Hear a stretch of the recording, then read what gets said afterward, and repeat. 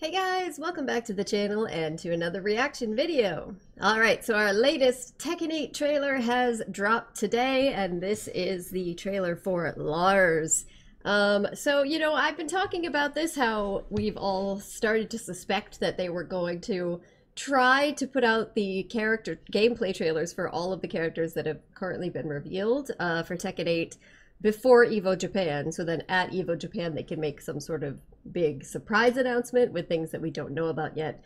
And it definitely looks like that is the plan at this point. Other than Lars, who we have today, they only have Jack and June left. So presumably we'll get one of them this upcoming Friday, and then the other maybe next week.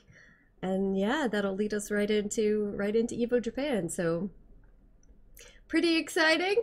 I'm curious to see what they're gonna do with him. He looked, in the glimpses we've seen of him so far, he looks pretty flashy. So this is gonna be interesting. I'm running a little behind today. I usually try to get these out as soon as they come out, but I wasn't able to, to sit down and film a reaction right away today, so we're a little late, so I don't want to take too much more time, and I just want to jump into the reaction. So let's check out the Lars gameplay trailer. Here we go.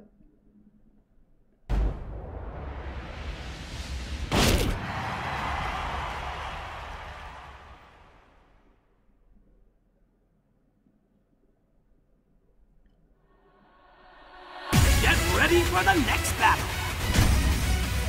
Oh, Tekken I see a 8. typo. New challenger, Lars Alexanderson. Okay, his face looks pretty great. Oh,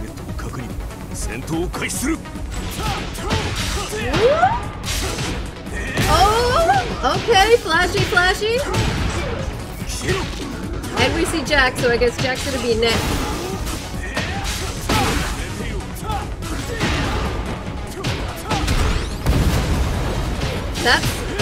Was that just from his move or from the wall?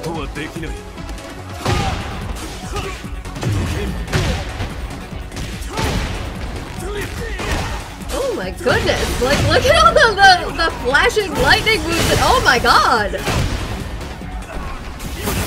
I assume that these like lightning crazy moves are in his heat state. These combos look crazy!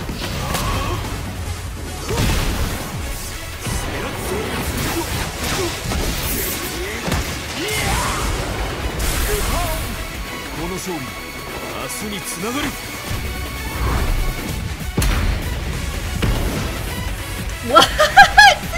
What am I looking at here? Okay, alright. So I said, even before this started, that what we'd seen of him briefly previously, he looked pretty kind of flashy. But by that, I mostly just meant his design, his outfit, his appearance. But apparently that was the right term to use because his gameplay certainly looks that way too.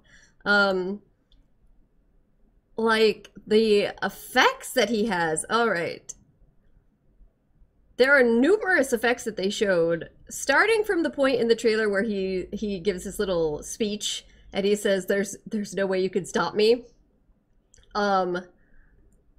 Pretty much everything they showed with him had some sort of intensive, like, lightning or fire flame flashing effect attached to it. So I'm assuming that those moves are probably the ones in his heat state. And that is what's indicating that, though, of course, like I said, I've said previous trailers, I don't know for sure about that, but it looks crazy! And then going into his rage art, I mean, I don't know, just the way that this all is styled, from his costume to his actual rage art and the way that a lot of his moves look. It's almost like an anime game. Like, he almost looks like a character that you would see in an anime game and not in just like a typical Tekken game. So yeah, flashy I guess was the right term for it. But I mean, he looks really cool. Looks really cool. The other thing that's interesting to think about, because I had been talking about this through a couple of the last previous trailers, in that I felt as though some of the hit animations looked as though they had been graphically toned down since the earlier character trailers that were released, where a lot of people have been talking about how the flashing looked like it was a little too much over the top. So it was kind of difficult to actually see what they were doing if you were the person playing against them, but also if you're somebody who has, say, some sort of neurological condition or any sort of condition where extremely flashy, bright graphics can trigger or be too much, that some people were worried about that. And then in the most recent trailers we had seen, it looked like they were toned down. Well, in this one, it looks like they're way back up for at least part of it. And so now I'm kind of curious if it's just dependent on if it's regular gameplay or in the heat state. And I think that would make sense if it's mostly like, if characters are in the heat state, the animations look flashier and obviously, and then maybe the